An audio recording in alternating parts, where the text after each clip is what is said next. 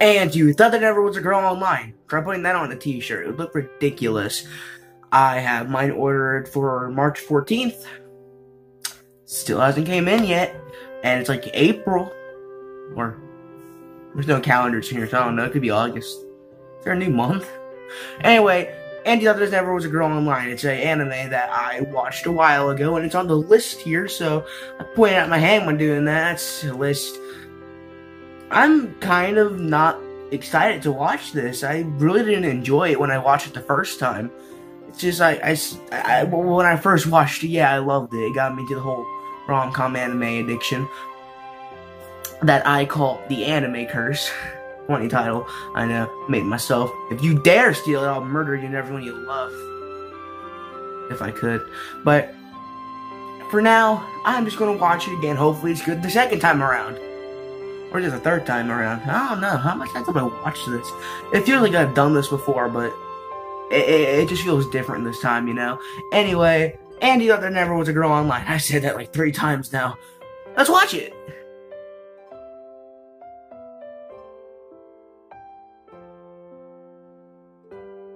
She was a total normie. She was a total normie. Hey, Taco. Interesting. Let the record show that Schwein, unlike the rest of us, is a verified normie.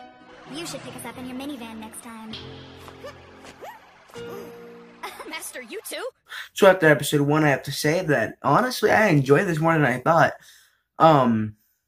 So, this guy here, I forgot his name, so my bad. He, meets this online girl who confesses to him, and they become married in game. He only counts it as an online relationship, and so that's how he sees it. Because he thinks it's secretly a guy online, because he has some past experiences, which we've all had. Right? We've all had it, right? No? Alright, whatever. You guys suck. Anyway. They, meet up online, or not online, sorry.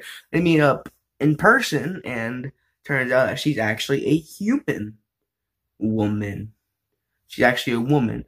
And the funniest part is that one of them is the guy, is the girl that they hate each other. The guy and the girl hate each other. The other one is an actual counselor, and, well, and you thought there never was a girl online. There's a girl online. All of them are girls, except for the main character.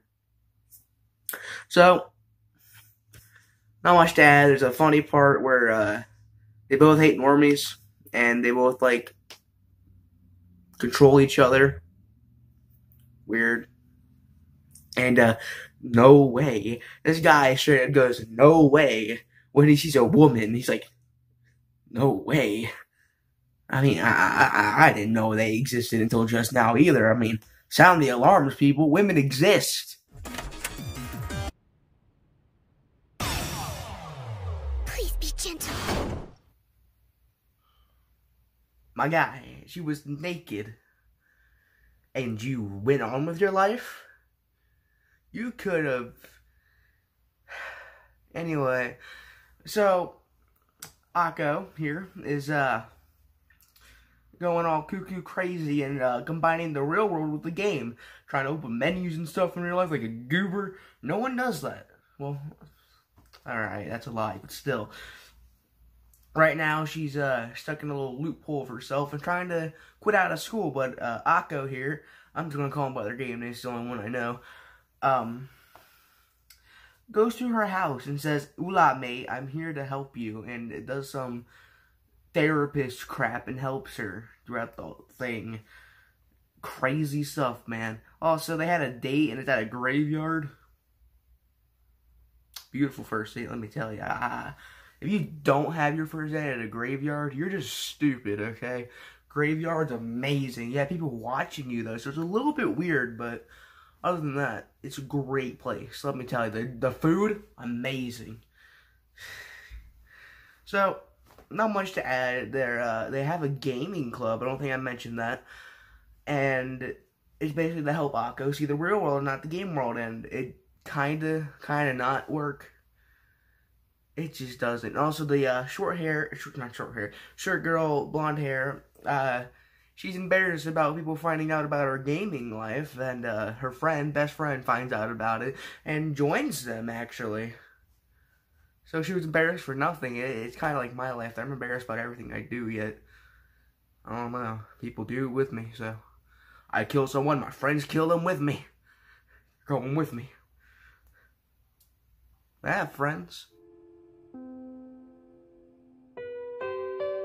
news, you guys! This next update's gonna feature player housing. We're not interrupting anything, are we? No. You don't end it like that. You end with them kissing, not almost kissing. Now you had to make a season 2. They're not. Pretty sure I heard somewhere it's been canceled.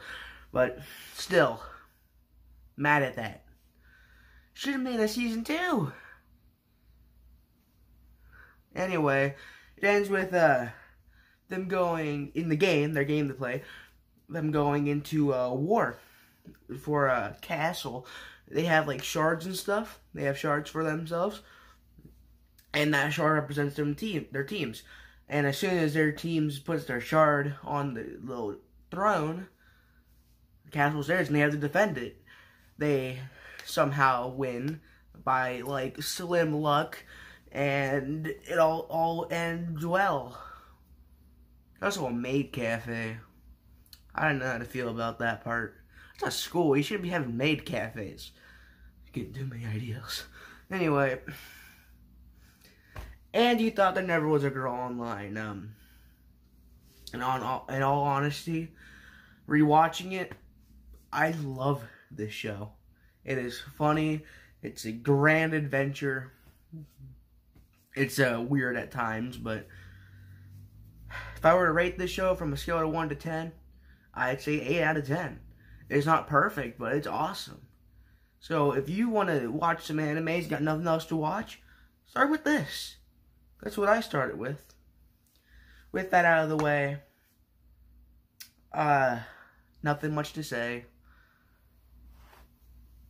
It's a good anime. I love it. The bits and pieces. And I may be this curse may be stuck with me for the rest of my life. And you know what? It can't be that bad. I mean, I am missing water, and we all need that to survive. But I should be fine. I'm gonna drop out of high school.